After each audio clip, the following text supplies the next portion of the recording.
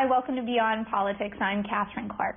Manitoba Liberal MP Kevin Lamoureux was swept up in Trudeaumania at the age of 6 or 7. That passion for politics has followed him through his entire life. In fact, he left a career in the military to run provincially. And in 2010, he fulfilled a lifelong dream to secure a seat in the House of Commons when he did so in a by-election. Kevin Lamoureux joins me now to talk about his life beyond politics.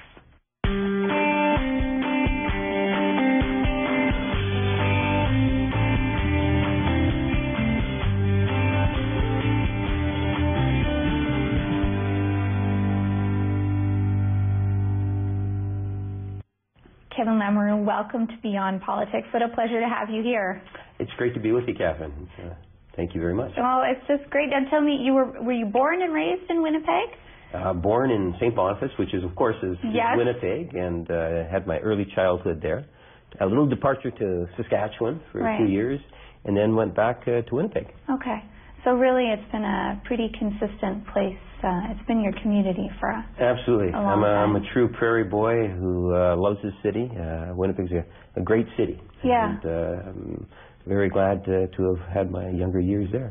Tell me a little bit about the adjustment that it's been for you as an MP to have lived in one place for such a significant amount of time, and now you're traveling back and forth to this new city pretty much every week. Yeah. You know, I don't mind the air rides. When you're on a plane, the nice thing is we have laptops nowadays. Sure. So you can pop up the laptop, and what it really does is it provides me quiet time. Right. So I can just focus on what it is I really have to do. Okay. Often I'll write stories because I write for a paper, and it's a great opportunity. And periodically now on the airplanes they have those little movies that you can watch also. So we got it pretty easy. The flying is not that bad at all. How long is your flight? A 2.5-hour flight. Okay, so it's a decent chunk of time without being too long. And oh yes, yeah. You know, I was a provincial politician before, and there are provincial politicians that take longer to go from the Manitoba legislature to their home right. than it does for me to go from Ottawa to Winnipeg. Sure. You know, if it would have been the turn of a century or 50 or 60 years ago, it might have been different. Yeah. But nowadays, it's really not that bad. Yeah. What's the last movie you watched? Good question.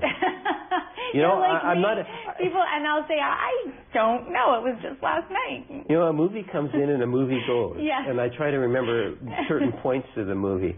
I think we're watching Prison Break. Okay. Which is kind of an interesting show. Yeah. Kind of like a 40-minute show. Does that feel kind of like you're every day on the Hill? I'm just not. Yeah, good analogy, you know. Well, you know, it's the type of thing in which I do enjoy watching a good movie. I guess the last time I really enjoyed a movie would have been something like Ghostbusters. Oh my gosh, that was a really long time ago. You're right, it was a long time ago, but it was a good movie. Yes, it was a great movie. There's others. Like I'm really fond of documentaries or bios, like Mahatma Gandhi, the movie there. There's some really good movies, and I do enjoy it. Just terrible at remembering the titles. Yeah, no, that's fine, and you'll have a lot on your plate. That was a trick question.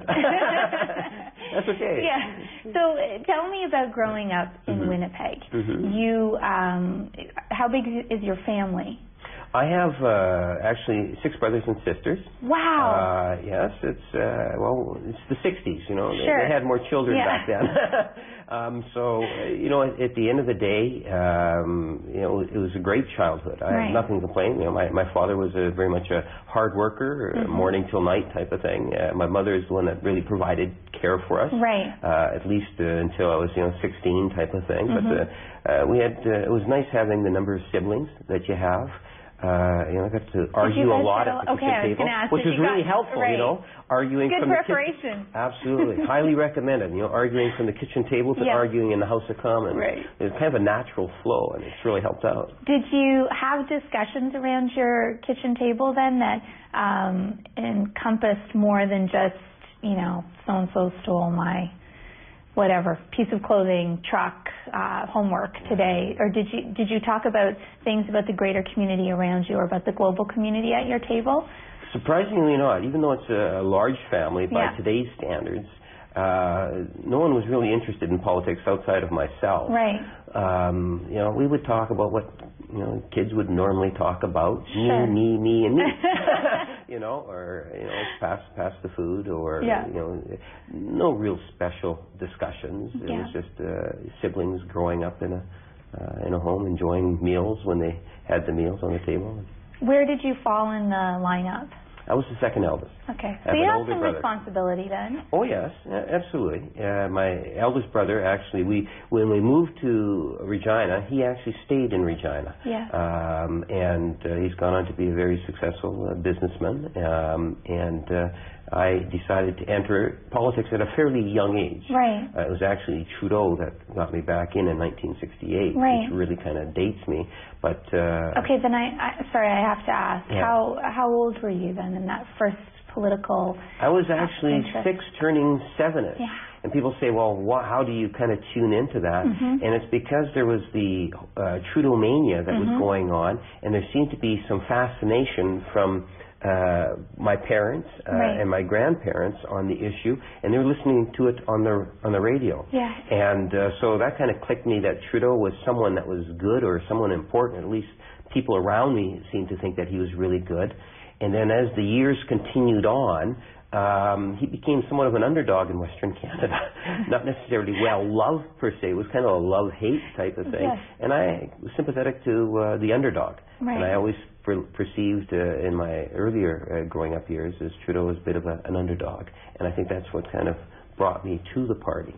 I think that for children especially, when you have an interest in politics at a really young age, it's almost as though there's a particular switch in some people, some kids, that just flicks on at some point in their early childhood and shows them to have this really profound interest in politics. And it tends to stay that way for the rest of their lives. Some people come to politics later, but some people from the very earliest age are very interested in politics, and you seem to be of that in that category. Well, there was a switch. Like for me, growing up, it was interesting and all this kind of stuff and so forth.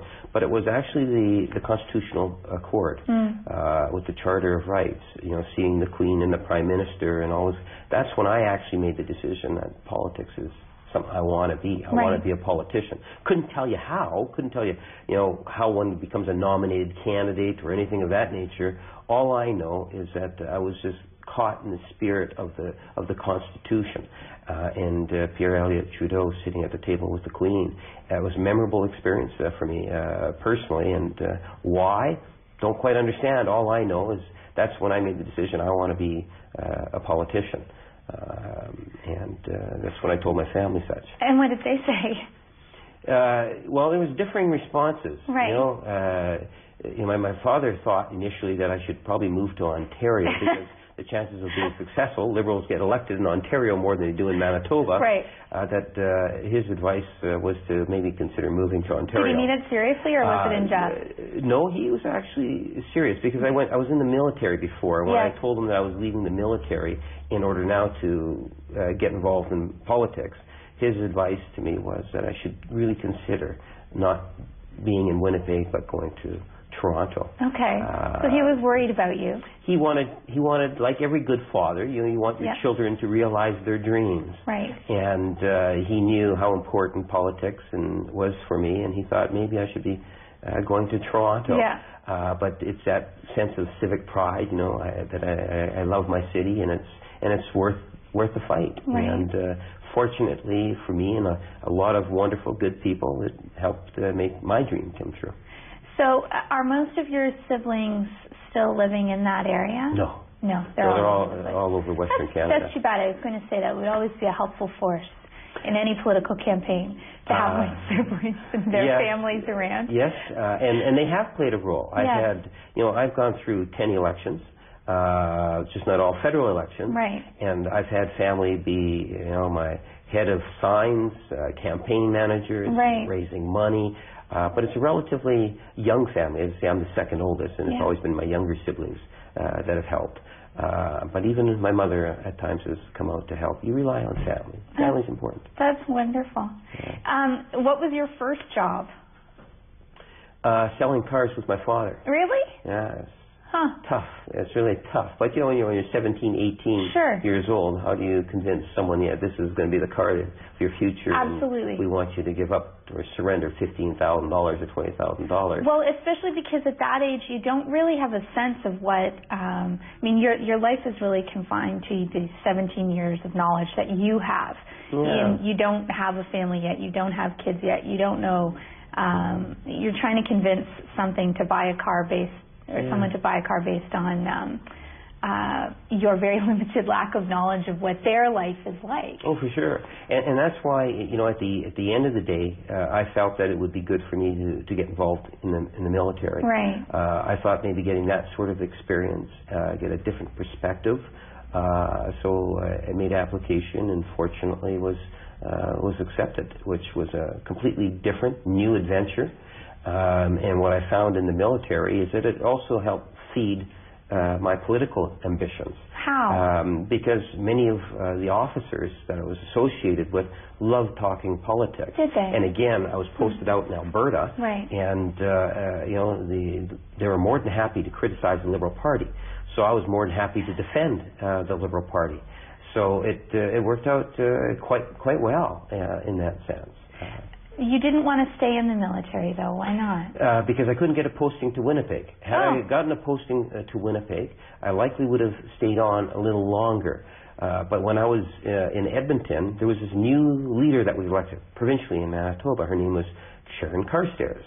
And she was at the time the first female. And I thought, well, that might be my opportunity. So that's when I had put in for my honorable discharge. It was just after 3 years.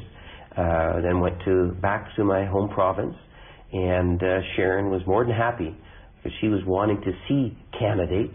She was more than happy to see me on as one of her candidates. So I first ran in actually 1986 as one of Sharon's candidates. That's a really big risk, frankly. You took a risk. You were in a career that would have given you some stability and that would have provided an interesting life. Yeah. And you would have been doing good work. Yeah, you see, you're reminding me of my father. Oh. Those are the type of points that my father made. And you at the really time. should have moved to Ontario. And I would have moved to Ontario, That's the only part that you were missing. At the end of the day, when you have a passion for something you really believe, and I believe in the Liberal Party. You really felt that, though. I believed in the Liberal Party. I loved my community of Winnipeg, and I felt that was the time. That takes a lot of courage. Yes, but we all have dreams, and fortunately for me, a lot of them have come true in regards to my political aspirations. And but Sharon was absolutely fabulous. Remember, we came from a seat in that particular election. It was actually 1986. Is the one that I first ran. It was in 1988. It was the second time I ran, and that's the one that we won. But we went from one seat in 1986 to 20 seats in 1988. So I was a part of that Liberal crush. Right. Red crush. In the Red crush in 1988. And that's really it was the right time with the right leader. And, I'm very, very grateful that I made the decision back then and followed the dreams. What was it like for you the first time you ran? Did it match up to what your expectations of it were? I remember the actual win. The first time I ran is different, right? In 86 when I ran, I was the candidate, the campaign manager, the guy that put up signs and did drops. I remember going to the University of Winnipeg and photocopying brochures type thing for a nickel. Having said that, that was an exciting experience. When I won in 88 for the first time, I was 26 years old. You're somewhat in awe. Here I am going into a legislature with all these superior, intelligent human beings. Do I call Sharon Carstairs Mrs. Carstairs? Do I call her Sharon? And you call her ma'am. Or ma'am, And these are the type of thoughts that you have going across your mind. And it was an eye-opener. The legislature is not that much different than the real world. Right. You get different people with different abilities, It took a little while to get my feet well established, hopefully not too long, and it was it's a wonderful experience, something in which that I can recall so vividly, because at that time I was quite nervous about the fact that I won. What do I do? Sure, then that's it, isn't it? I mean, you've had this dream, and then suddenly, wow, it's a reality. You realize it, absolutely. And I wondered if you were scared. Going into it the very first time. I remember, many of your viewers might remember a gentleman by the name of Reg Alcock. Reg Alcock was a huge man. And we're walking down the hall after Sharon's introduced her entire caucus from 1 to 20, introduced the whole caucus. Reg is this huge, big fellow. I was like, that's right after an election, soaking wet. I was 115 pounds type of thing. So the two of us were walking down, and that somewhat made a little bit of a media splash, the difference in the caucus.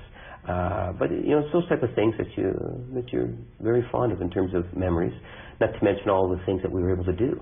Like the Meech Lake, this constitutional debate was red hot at that time. So I learned a lot about our country and the Constitution. Were you married at the time? I married my childhood sweetheart. Did you? She was 15, I was 16. Not when you married, though. No. We waited 5 years before that. We were in the forces and so forth, yes. And we have 2 children. You do? Was she in the forces children. too? No, she wasn't. No, okay. We had two children once we got into politics, and they're young adults. My daughter is 20, and she now I have a 2-bedroom apartment here in Ottawa, so she stays there. And I have my son who's 23, who's married now, just recently got married. Oh, wow. And he lives in my basement. So I got family in both ways. Best of both worlds. Coming and going. Absolutely. That's great. Yeah. So tell me how your wife felt about your decision to run. She must have always known that you were going to. Oh, absolutely. She knew when we met that politics is what I dreamt about, and Cathy is wonderful. She's very good. You know how I asked about whether politics matched your own expectations? Yeah. What about hers? Because she would have known that it was something you wanted to do.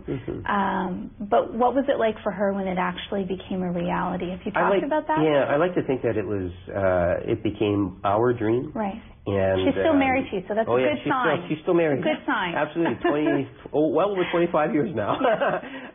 But it's in one sense it's surreal. Like, I won in a by-election, and a lot of people didn't expect us to win in the by-election. So we'll be walking in front of the House of Commons, and it's kind of like you pinch me, is this thing real type of thing. We knew when I had left the forces that ultimately I wanted to make it to the Hill. And we knew what the odds were, and so forth. So, both of us, as we're walking in front of the Parliament Hill, on several occasions, we would just say, it just doesn't feel real. It's too good to believe. It's a privilege. It really is an honor to be a member of Parliament. And I think that, Cathy shares in that credit. I wouldn't be here today if it wasn't for Cathy. And, of course, the many other supporters, the people that put up those signs now for me, that do the door knocking, that make the phone calls. There's so much involved in a federal election, and without them, I wouldn't be here. I understand also that your daughter is active, that she is the one who's been particularly interested in your political career. Cindy is a wonderful young lady, and hopefully someday she'll be a strong political figure in herself. It's up for her to make that determination. I know she has a passion for politics and her faith, and I think that you can accomplish a great deal with strong principles. And as a young lady, she's done exceptionally well. When we won in the by-election, she came to Ottawa with me. She wanted to be on the Hill to soak in the atmosphere. Right. She got her first job, I think, with Subway, working part-time, then a candy store, so that she could afford to be here.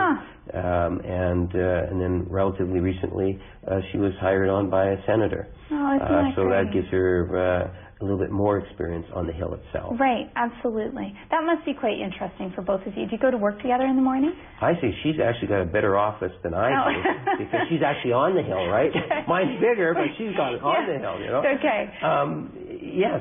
So when you want the great food, you go see your daughter and no, we like McDonald's. She comes to Confederation Building. Okay. McDonald's is halfway down the block. Okay. Now, explain to me this abiding love of McDonald's, because I understand that you meet your constituents every Saturday from 10 until 2. Is that correct? At a McDonald's? At a local McDonald's, yeah. You know, people enjoy seeing, I believe, their politicians, and in an attempt to try to engage people in a good environment. Since I've virtually been elected back in 1988, I've always gone to the local McDonald's. I made a commitment to maintain that even if I got elected as a member of Parliament. So it's every Saturday from 10 to 2. I'm at the local McDonald's. Now, there are some Saturdays I will miss if I'm out of country. Right. But generally speaking, 95% of the time, every Saturday, 10 to 2. And we get quite a few different types of people that'll come.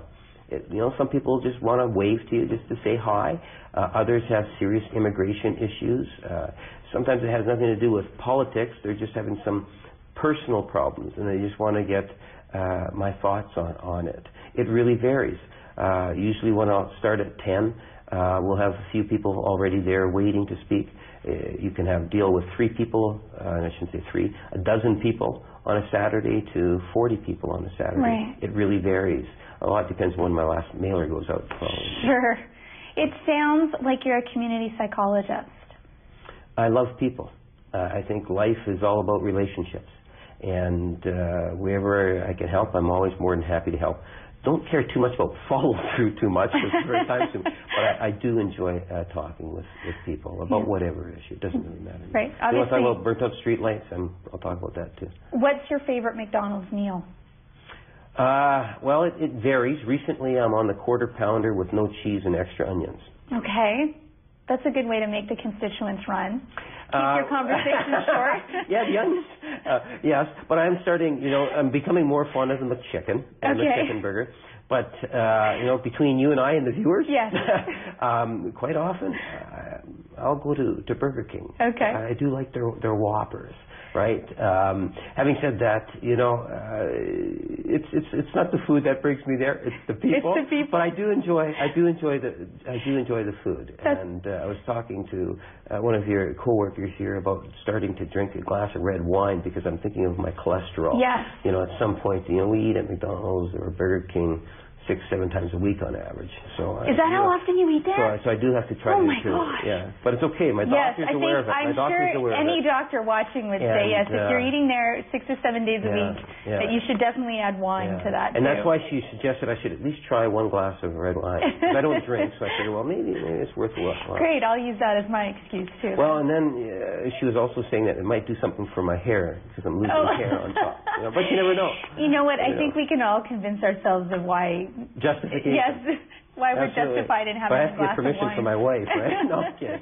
But that's good. Wow. So, you talked about how it had been a lifelong dream to get to the Hill. Tell me about what it was like the night that you knew, the night of your election victory, your federal election victory. How did you feel that night? You feel... it's hard to describe. It's because you feel good for yourself, but you also feel for the people that are inside the room, and it can be very emotional. You see, eyes start to swell up in tears, people jumping and screaming and so forth. Because it's not just my name's the one that's on the ballot, and I'm so grateful because it's my dream. But I'm always taken aback by the people that are involved in the campaign and how their emotions are carried over, and the impact it has on me is that it makes me want to do better. We do a lot of communication. And, I go out and I'll knock on doors between the elections. I'll just go and meet with people, go to different weird events, good events, whatever type of event, because I know that not only does it make me feel good, but it brings smiles on other people's faces. And it also represents all your constituents, doesn't it? I mean, when you do that, especially if you're in a more rural or urban, you're in a more urban setting. So you have a whole diverse range of constituents. Oh, very much so. It's a very hard working class. Winnipeg North is a traditional working class area. There's very few that would make 150, whatever it is that I make a year. These are people that work long hours for reasonable wages, and I think that they appreciate if you take the extra effort just to come out and say hi. Right. And they tend to respond well to it. Your mom is still living. Mm-hmm. Your dad is not. Is that right? Yes. Did he pass away recently? In 99. Okay. 99. Do you ever think about how he would feel knowing that you didn't have to move to Ontario? Well, you know what? We got to experience that because I got elected to the Manitoba legislature. But there's federally too. My father was my number one supporter. There was no one that supported me, with the possible exception of my wife. Yes. My father got to really enjoy participating in my career. He followed it, and every child wants to be able to have that support from their father. The feeling of that I've done good, that my parents know and feel good about me. And my father played a very important role, even though it wasn't as long as I would have liked. And I'm sure and feel confident that he would have felt pretty good about the election wins that brought me to Ottawa. Now let's talk about Ottawa. Yeah. What are your favorite things to do here? Do you have time to go out and enjoy the city itself, or is it really a long day work schedule that you have? I love the chamber. What I like the most is the House of Commons, sitting inside the chamber. That's what I did in the Manitoba legislature. I believe that as an elected official, my primary responsibility is to be physically present inside the chamber. When I'm afforded the opportunity to speak, I will speak.